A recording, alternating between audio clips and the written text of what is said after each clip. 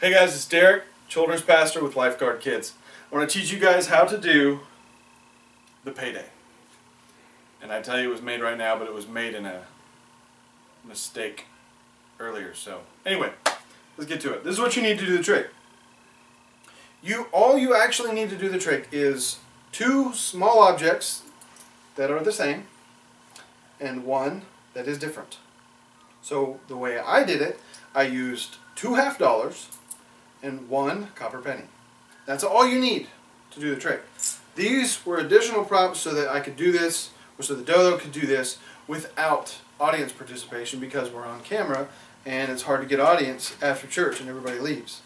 Anyway, normally the way you do this trick is you'd have two kids come up, and what we did is we asked them, which one of you wants to promise me you'll do a whole lot of work? And they're probably both going to raise their hands. So you might want to start with, which one of you wants to promise with a little work? They might neither raise their hands. But what you do is you get them to the point where one of them is promising you that they're going to do a lot of work, and the other one is promising you they're going to do a little work. And so you introduce the coins and say what you're going to pay with. Now you can use quarters, you can use dimes, whatever you wanted to use. Just make sure you have two of one and one of one. And that's going to depend on, or that's going to determine the order how you do the trick. Thank you, cameraman. And so the way that works is the one that you have one of, that's the first one you're going to do the trick with. Okay? And so you want items that can fit in your palm, which is why I used $half and a copper penny, because they're the perfect size to do a standard palm, especially because you can palm these things and it doesn't really look too unnatural as long as you kind of mirror the actions with the other hand. So that's the idea behind having these bigger coins. When I first learned this trick, it's milk toppers. What you screw onto the top of milk.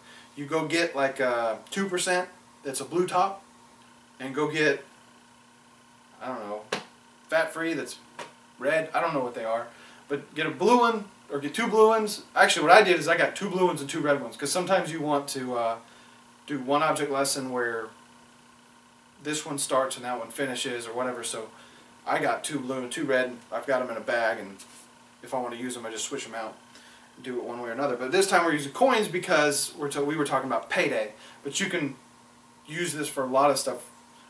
You actually might remember, I think I've taught this trick before when we did it for the Daniel fast, and I used the milk tops. I'll go ahead and put a link to that because I might have taught it better then. So anyway, so you got the coins, and you start off with one of the double coins or one of the double items palmed in your hand. So you start off like that, and I used the handkerchief. So these are optional if you just had no way to have help. So I'll show you how to do it both ways. So I'm going to take some stuff out of my pockets. So my pockets will be the people doing the volunteering. So what you do is you'd say, the person who, in this case, this is the coin that's that I don't have a double of, so I start with it. This is the one I'm going to give to the person first. So this is a person that's not doing a lot. They promise they're not doing a lot of work. So you're giving them the smaller amount of money. Now it might be argued, I'm actually not sure, a copper penny may be worth more than a $half. I don't know, I've never looked that up. But if you say penny, most people go, that's not worth as much as a $half. So that's why I went with that. If this is more expensive, I'm sorry.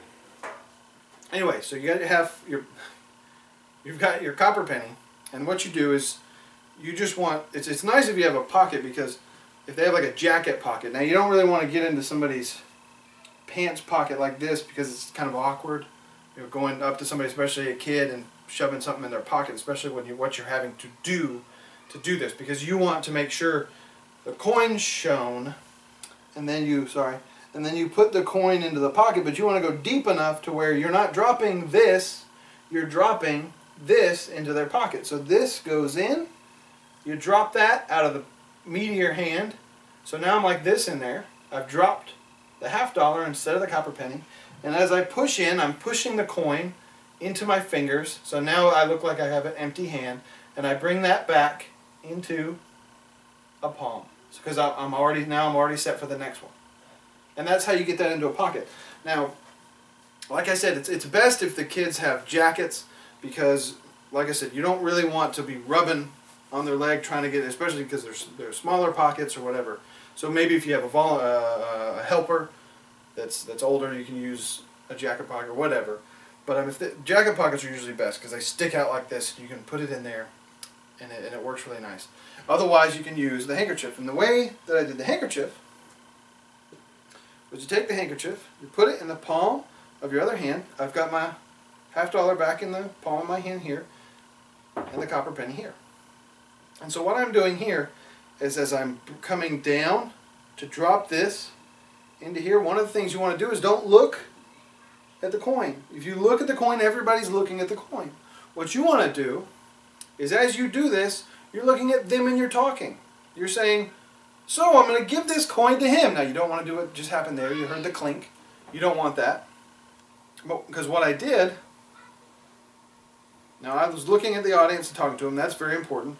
And now I'm going to do what you shouldn't do. I'm going to look at it while I do it. But this is what's happening. You're coming down to put the coin in. You're pushing your fingers up. The audience is that way, looking this way. You're pushing your fingers up, so you're covering what's happening behind here. As you come behind here, you're dropping that coin into your hand like that. Now you don't want to bring that up and show that you haven't put the coin there. I was doing that so you could see the drop. Now let me show you this in as real time as I can do it. Of course, you don't want that nip. You don't want that. If you have to, yell or something if you think that might happen. We actually had to do 2 takes because I had it happen during the filming. So as you come in, you bring that, you drop it, keep having it nip.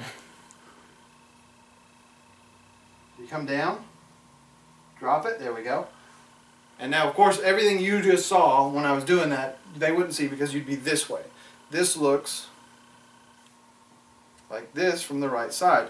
You take the coin, you're talking to them, you're looking at them, you put it down, and that's it.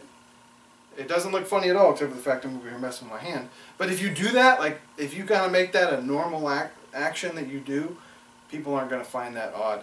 That's one of the biggest reasons I use Dodo. Dodo's very fidgety. He's kind of all over the place. He does a lot of stuff. He touches a lot of things. So if he's moving his hand like this, or if he's putting his hand in his pocket, you don't think anything of it. But if it's me, I'm very calm. I'm very reserved. I'll sit back. So when I do magic personally, I have to make it very smooth to make it look good. And Dodo's kind of a cover for that. So that's a little secret for all you guys out there, to put on a mask for doing these tricks. So, oh, I have the wrong one in my hand. Tricking myself. So this one gets put in, set like that, and I just turn it over. You got the coin in there, and I rolled it in. And so I got it's kind of see-through, but when you get it in there, you can't really tell which coin is in there, which makes a nice little effect, so you can set that down. And that one looks like it. He put a coin in there. You know he put a coin in there. You know I put a coin in there, but what I got is I still have the copper penny in my hand. So then we do the next one. And of course, it's the same thing. You've got this one set in your palm because you just move it into your palm as you're talking, doing something else. As you know, once you've set that down or once you've put that in their pocket. And then you go do the same thing again with this coin. You show that and you into their pocket. Like that. Real simple. Looks like I put it in the pocket, but really, it's still in my hand. And that one's in the pocket. So, same thing with the white one. Exact same moves as before. You've got this one. Wait. That's wrong. That one. So you're showing this. Come down, put it in, turn, flip that over, roll this. And actually right now, just so you know what's going on, this is still in my palm. I haven't got rid of it yet. So you want to make sure, like, this is all kind of normal because I'm twisting this. You would, even if this wasn't in my hand, I would twist it like this. That's a normal way that your hand would react, so it's a great thing to do and still have this palmed in your hand because the action of your hand is still the same. It doesn't change. So it's a great way to hide it right there in plain sight.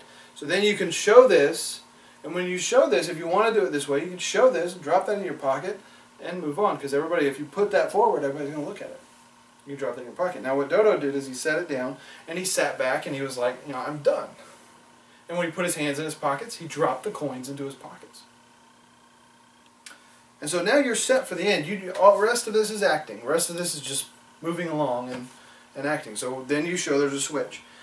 And my cameraman was very helpful in this. Now with the pockets, you have them one at a time reach in their pocket and pull out the coin, and they're like, whoa, that's not the coin that was put in my pocket, or no, whoa, that was not the milk top that was put in my pocket.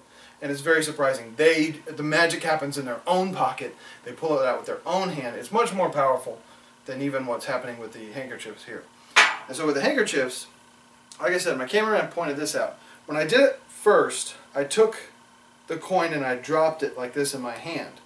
And he made mention that if anybody at all was thinking about, you know, how do you do the trick, well, maybe I had the other coin in this hand and made it look like it dropped in here, which actually is kind of a clever move for if you ever want to do that for anything else. But so what we did instead is we changed it to where this is all rolled up, and so you pick it up and you set the coin in your hand and then open this to let it be revealed very nice and clear that you didn't do anything. It was in there, which it is. So it's nice. You don't have to do any special moves or anything, so it looks real magical. And I also, another case in point with this is I made sure that I ended up with the silver coin in the red handkerchief because it pops a whole lot better. Let me show you, well, I'll get that out and I'll show you in a minute. But so I did that, and so this one, you grab the coin, show the coin, that's the coin. Put the coin in your hand and then reveal that it is in there. There's no way I could have done anything tricky there. Now I'm having a hard time showing it to the camera, but so that's in there. And I did the same thing here. I purposefully made sure that the copper penny ended up in the white handkerchief because it pops more. Now let me show you what I mean by that. If I take this out and I put the silver one in, it kind of disappears slightly into the white. Not like if I put these side by side, which one do you see better from the camera? Obviously it's going to be the copper penny. And so same thing over here. I picked the silver to go into the red for the same reason, because it's going to pop. I'm having a really hard time doing this. It's going to pop color-wise way more than the copper penny in here. So you look at that, the silver dollar, the half dollar pops a whole lot more in the red. So that's something to think about. Think about the colors. You know, if you're using the blue milk tops, obviously you don't want the red one to end up in here because it's going to be hard to be able to see. Now you would act like you're putting it in there, but the blue one's going to show up in there. So I hope I hope you guys understood it. I hope you guys have fun with it. See you next time. Hey guys, it's Derek, the children's pastor with Lifeguard Kids. And I want to teach you guys how to do the Payday. I just made that up. So when you see it on the videos, you know that it just got made up right now. That's when it's got a name. Alright, let me move on. So in order to do this trick,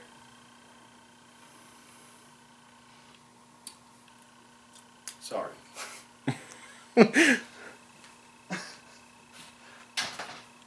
going to start over. Take two.